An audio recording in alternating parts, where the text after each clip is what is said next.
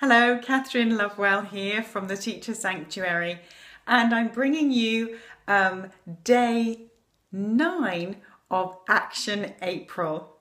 How are you getting on with taking action? I'm very excited to be reporting today that I have just returned from my first baby shower. It was lovely. So celebrating my dear friend's imminent birth and the imminent arrival of this new bundle of joy that will literally change my friend's life forever.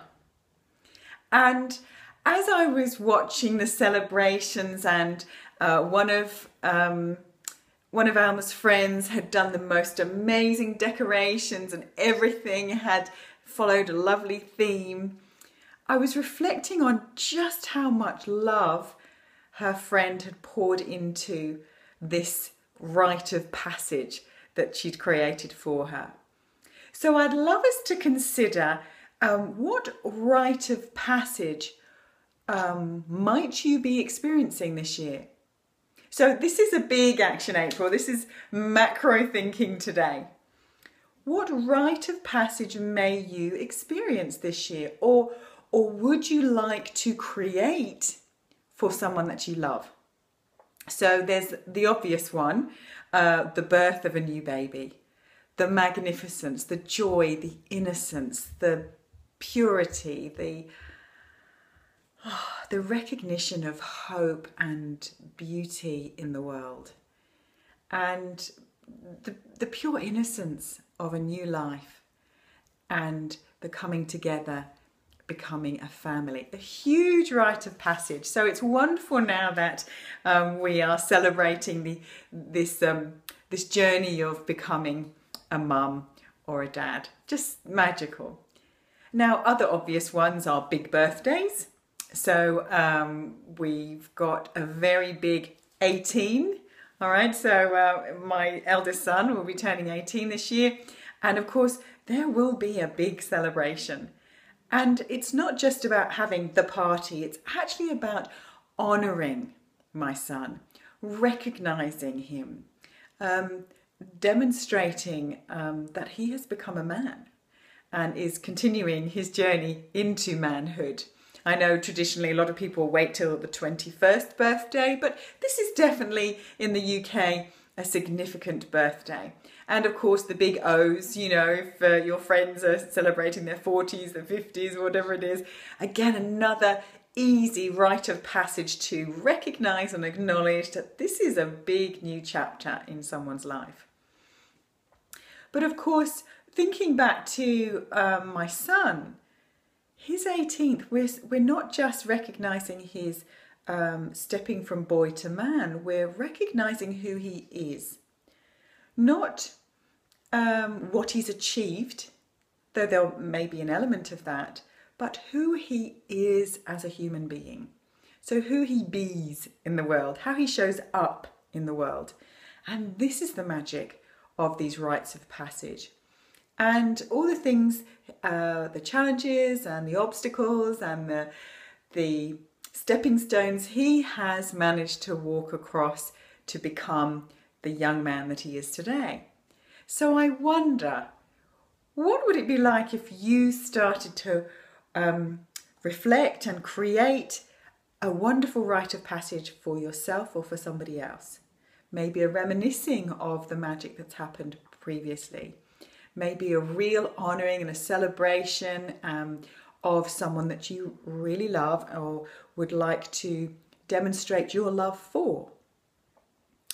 It's a very curious one. There's lots of traditions around the world that have very significant rites of passages for their young people, you know, boys to men, young girls into young women. And some are really quite extreme rites of passages, tests of the manhood and fearlessness and all sorts of things. We don't really have that in Western culture. And so I'm a big believer in celebrations and a big believer in honouring and connecting these traditions up in a 21st century Western way. So here's your Action April for today. Think big. Think, how might you like to honour yourself? Perhaps it's a big birthday. Perhaps it's, I'm changing direction in my life and I'd like to recognise what's gone before and where I'm headed. It may be that you're moving house, moving town, moving country. It may be that you're deciding that you're ready for a change in your career. You may want to have a promotion. You may want to do a completely different job.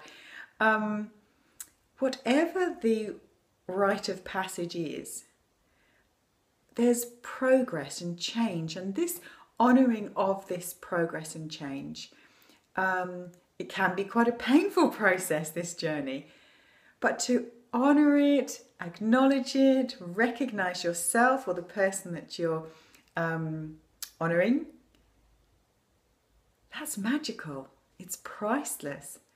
And it really does increase our well-being to just press pause and be fully present with this now moment and the direction that perhaps you'd like to take and what's happened to get to this point in time. So it's quite a big one today, but I had to share the magic of the baby shower, and of course it's going to become even more magical when this beautiful bundle of joy is born and she gets to meet the world and the world gets to meet her.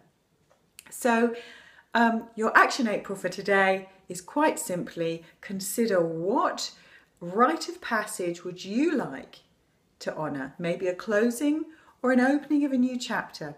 Starting a family is a very big new chapter in your life. And these big decisions, maybe this is the beginning of a new journey for you. And it's the life's rich tapestry. If we honour each step, that really can expand our awareness, make us feel fantastic inside. And especially if we're honouring another person and how rich their life has become, or maybe how rich our life is because their life is in ours. So that's it from me today. Quite a DP today. I hope you found it a good one to reflect on, a curious concept to explore for this wonderful Action April. Until next time, remember to take action.